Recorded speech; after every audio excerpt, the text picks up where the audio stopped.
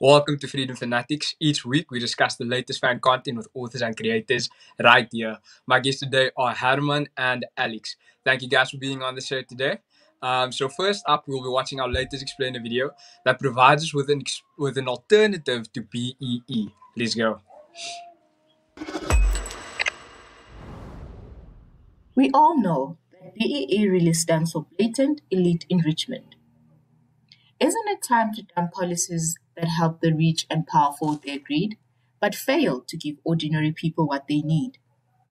It's time for non-racial economic empowerment for the disadvantaged. Developed by the South African Institute of Race Relations, led by Dr. Anthea Jeffrey, NEED is a practical and fair alternative to BEE. Where BEE keeps apartheid-era racism alive in jobs market and motivates big businesses to bribe political elites with fake economic-killing jobs, NEED helps vulnerable people, no matter the color of their skin, helps decent businesses give struggling, hardworking people a fair chance to get a real job and escape poverty. NEED empowers South Africans by taking resources out of the hands of the government's cronies and cadres and putting it in the hands of ordinary people who are struggling to make ends meet. Instead of politicians being in charge of your education, healthcare, housing, NEED gives resources and control to people trying to fight their way out of poverty. School vouchers to send kids to good schools chosen by parents. Healthcare vouchers to get proper treatment from the clinic or hospital people choose. Housing vouchers, empowering struggling people with the resources to build or to buy their own homes. Let's give crippling poverty a knockout blow. Let's dump BEE and give people the help they need. Your freedom is worth fighting for. Join FAN today to build a new tomorrow. So we just watched our latest explainer video, and now to dive a bit deeper into it, I first need to say that it is a relief to know that there are practical and effective alternatives to failing government policy. But Alex, can you just give us some context to the video and maybe just take us through the areas which need focuses on? Yeah, sure. So in our previous explainer video, we ran through the failings of BEE as a blatant elite enrichment tool that's used by the government to enrich themselves rather than the people that they serve. And so instead of just bashing government, we've brought forward a solution in the form of NEED or need policy. And I think the important thing about the need policy is its emphasis on the true fundamentals of a family household in education, healthcare, and housing. And so the proposal, as we see there, is done through a voucher system, giving control back to parents to take control of their lives, rather than dishing out money and having schemes where people can enter through the back door, and all the sort of the results of that only going to enhance patronage.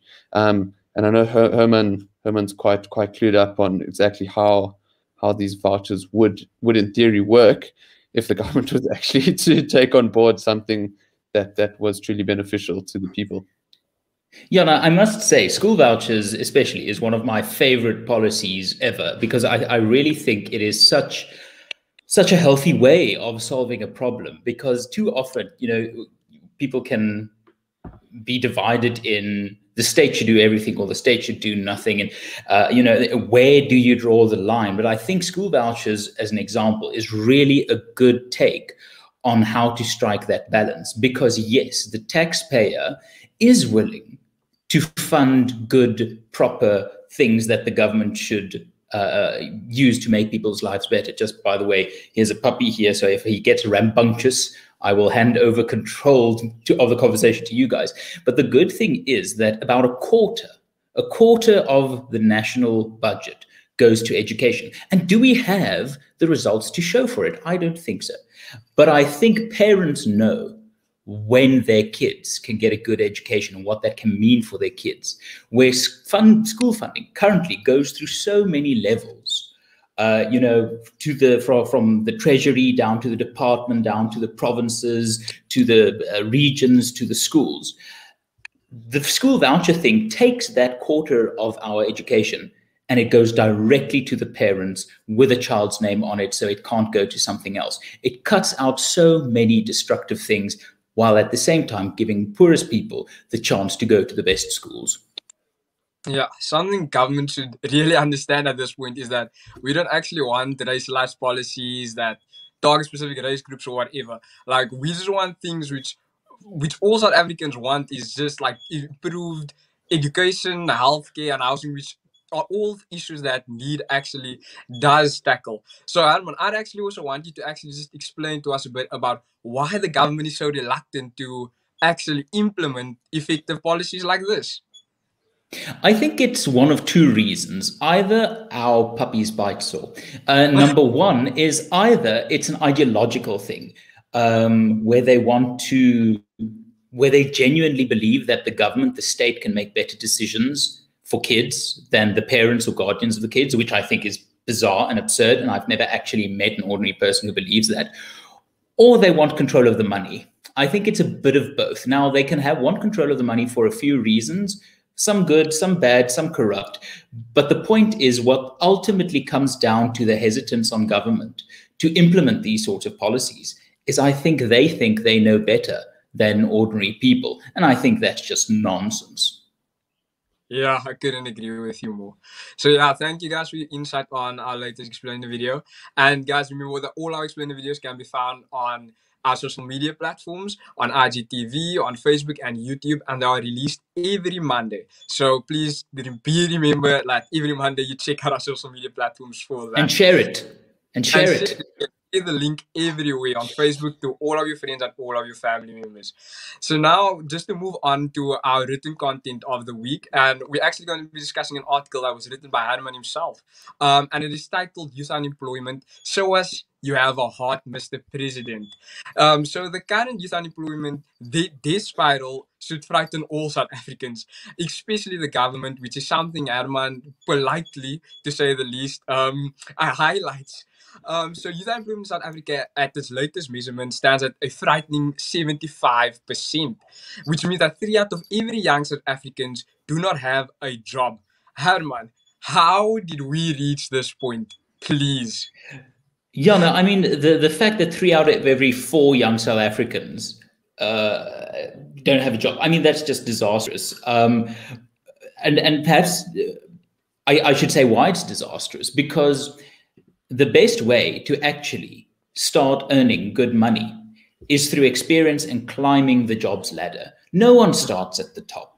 It's just too risky for businesses to hire young people at the bottom with limited skills, with limited track record, and then pay them a high rate salary. So it shouldn't be, an odd thing to start with entry-level jobs and entry-level payment, because that's where you can start developing the skills.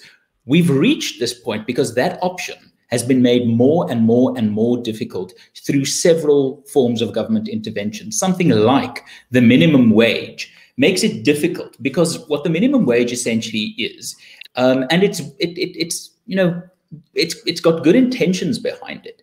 But what it's essentially saying is, Sholin, if I want to work for you, and we agree that you will pay me 50 Rand an hour, but the minimum wage is 52 Rand an hour, and you really can't afford it, you can't hire me.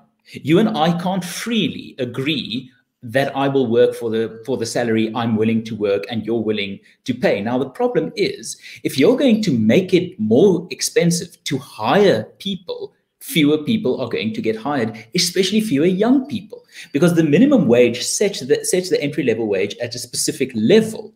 And as we just discussed, entry-level jobs are simple jobs, and entry-level workers don't have experience and skills.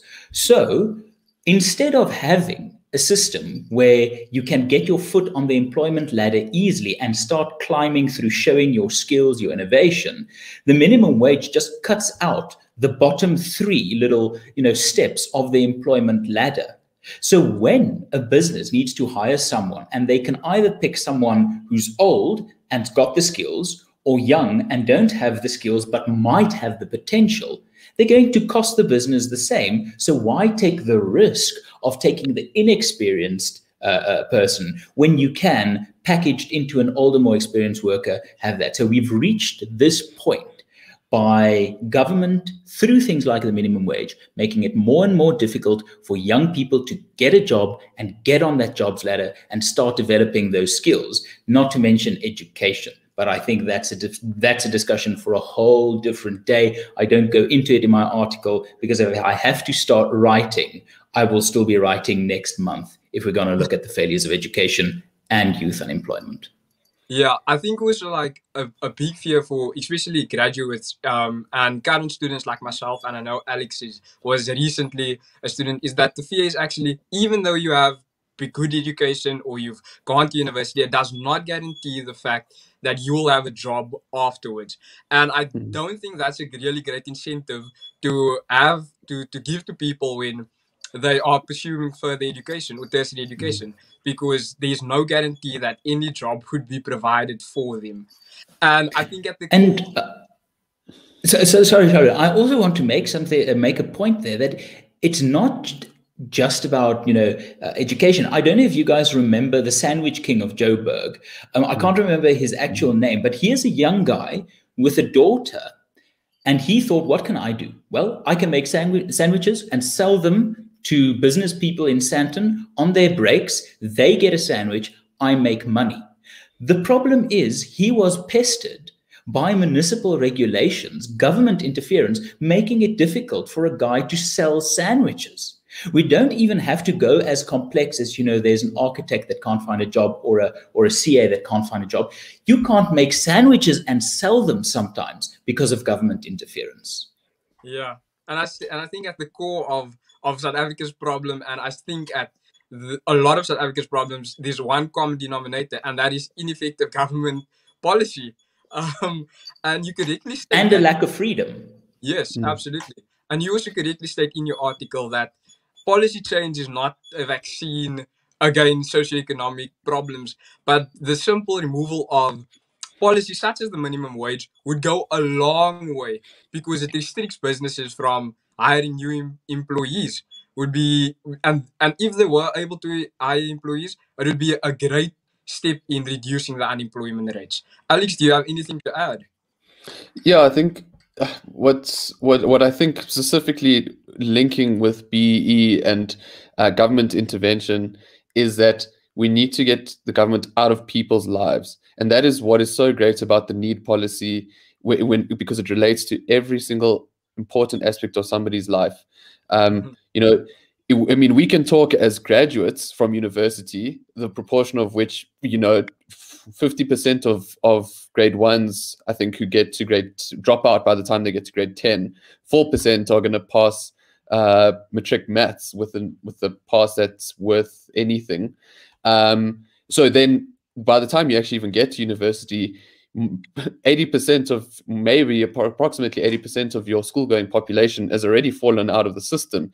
And that's where, so the problems are so deep. And if we can at least start with getting, the unions out of the way, giving parents control over their child's education, that at least can be a first step into some sort of gainful employment, and also making people self-sufficient. And also, I think a very important thing to remember is dignity.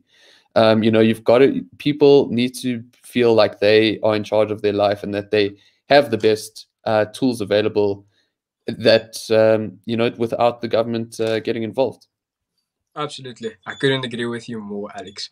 Now, if we can just look at our quote of the week, which is by someone I admire, Tutukani Ndebele, and he is a senior analyst at the Center for Risk Analysis.